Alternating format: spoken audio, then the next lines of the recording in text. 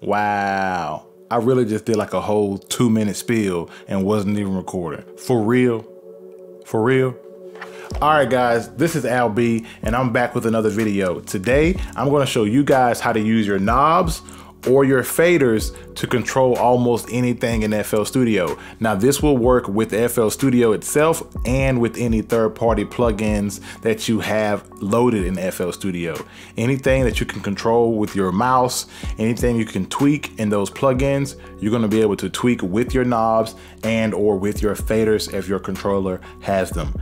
Today, I'm using the Akai MPK Mini MK3, one of my personal favorites out of the Mini series of controllers.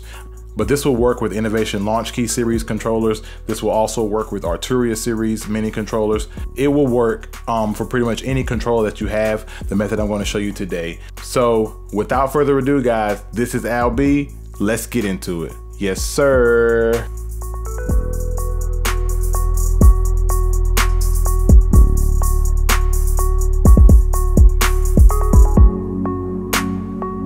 Today I'm going to be using the Akai MPK Mini MK3, but this will work for pretty much any controller, whether that's your Innovation Launch Key controllers or your Arturia key controllers.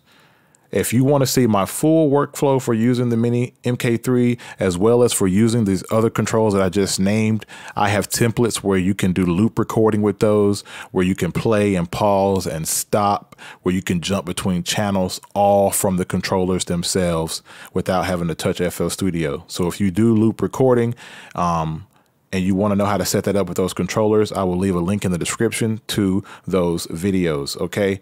And the method that I use with those controllers does not use the FPC. Those templates that I have set up for you will have the drum channels and the sample chops or whatever you have going directly into their own channels in FL Studio, which will make it a breeze when it's time to arrange or when it's time to mix your tracks, okay? So again, if you're interested in that workflow for loop recording, for mixing straight into your mixer channels, then go ahead and check the link in the description for that. But today, I'm just going to be showing you how to use your knobs and faders to control VSTs and effects plugins in FL Studio. So today for the first example, I'm going to use Arcade plugin by Output, and I'm going to use it to control the delay. I want to use knob 1 on my controller to control the delay. So what you do is you go over to your browser on the left-hand side, you go to Current Project, you go down to Generators, in this case because it's a VST, go to Generators, and I want to control something inside of Arcade. So let me open up the Arcade folder. Now I come back to Arcade and I move the delay knob or the delay parameter, and boom, the browser jumps down to MIDI CC number 40. So this is what's tied to the delay. Right click it, link to controller, and simply, if you look, auto detect is enabled by default, so you don't have to touch anything. Now you just turn knob 1 on your controller and it will link to the delay parameter. So now I can control the delay from knob 1. So if I'm playing my track and I want to change it,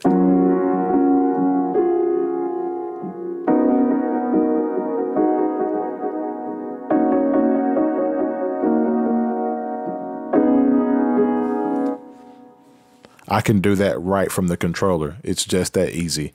When it comes to effects plugins, it's pretty much the same thing. So I'll use the Arcade channel and I'll use the RC20 effect plugin.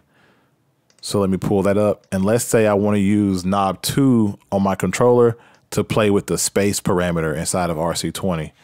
So let me first of all go back to Current Project on the browser. And now because it's a mixer effect, I'm going to come under Effects. And I want to look for the RC20 plugin that's on my Arcade channel. It's not this one because this one says Master Channel. I want RC20 on my Arcade channel. Open it up, come to the effect plugin, move it some. Sometimes it bugs out and it doesn't show you in the browser when you first move it. And so you got to play with another one and then come back to it. And boom, it shows me that space amount is the parameter that I want to tie my knob to. I want to tie knob 2 to this parameter.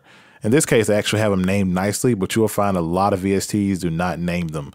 But RC20 did a good job here naming it space. Right click on it, link to controller, and I want to use knob 2 to control that space effect. So boom, knob 2, it learned automatically because auto detect was on, and bow, I can control space. So if I'm playing my track and even if I want to record, you know, automation, I can do it like this.